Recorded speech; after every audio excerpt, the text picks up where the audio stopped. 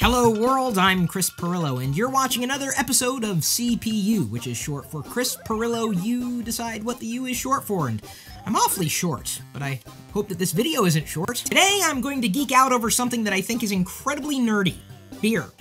And if you don't think that beer is nerdy, you apparently do not hang out with a lot of geeks and nerds in real life, because it seems that every other convention that I go to, there are tons of people standing around drinking. And eating, of course, too, so I've got something to drink and something to eat. Something unique. Two things that I have not yet tried. So, if you like eating and drinking, this video's for you. In case any of you missed the memo, I love porters and stouts. Those are pretty much the only types of beer that I love drinking. And I learned this over time, through trial and error. Although I can't really say that it's really an error when you drink a beer that you don't necessarily like, because you're still drinking beer. And if you like drinking beer, well, you just gotta find the right flavor profiles for you. You might be thinking, Chris, isn't it a bit of a stretch to geek out over something to drink and something to eat?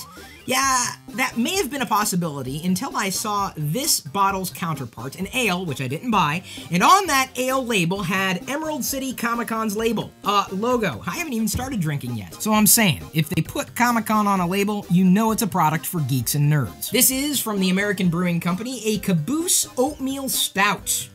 I've tried oatmeal stouts before, though I tend to appreciate the imperial varieties of stouts.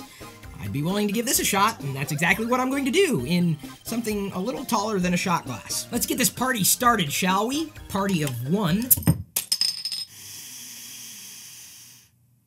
Yep, smells like a beer. This is not exactly a glass that's optimized for porters or stouts, but I've got a few on order. This would probably be better with an ale. As you can see, you can't see through the beer, because I like my beer like I like my coffee. Thick. So thick you can almost chew it. There's no such thing as a thick enough beer or coffee for me. And believe it or not, especially with a stout, coffee goes very well with beer. Creamy. Not too sweet, bubbly, tingly. I like that. Like, the smoother a porter is, the less I like it. I don't like the milkier varieties, generally speaking. The only thing it seems to be missing is meat.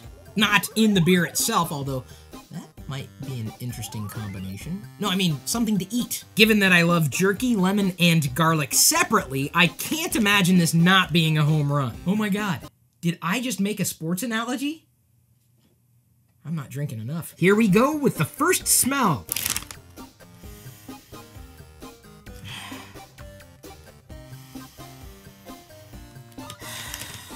It smells so jerky-ish. And that's a good thing, because it's jerky. You don't want your jerky to not smell like a jerky. The only thing I don't like about jerky in general is how it feels. I love how it tastes, but it's kind of spongy and sticky and gooey and jerky. Given that I don't think people buy jerky just to fondle it, we're going to eat some. It's garlic jerky with a lemon chaser. That's a big piece. Tell you what, if you like this video, I'm going to shove the entire piece of jerky that's in my hand in my mouth right now. I'm waiting for you to do what you need to do for me to do what I need to do. Thanks, everybody!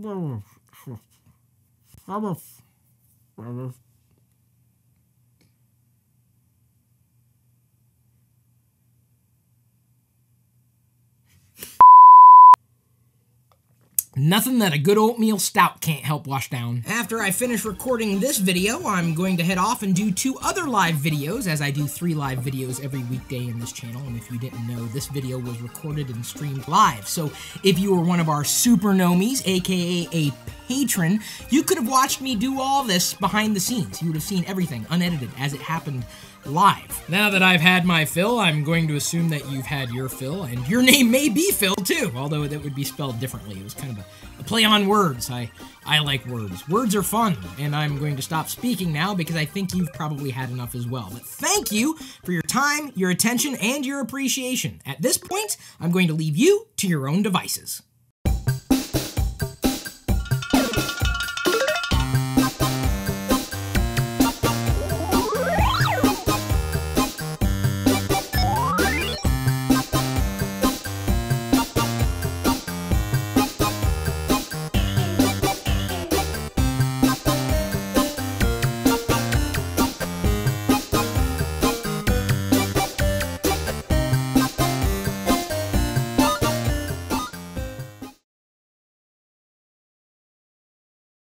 that.